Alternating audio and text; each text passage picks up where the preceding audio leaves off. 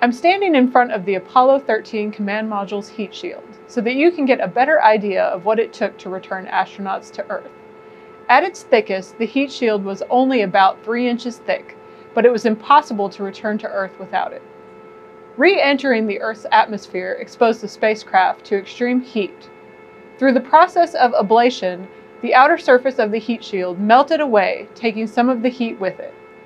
Basically, a portion of the spacecraft was made specifically for the purpose of burning it up in order to protect the rest of the craft and the crew.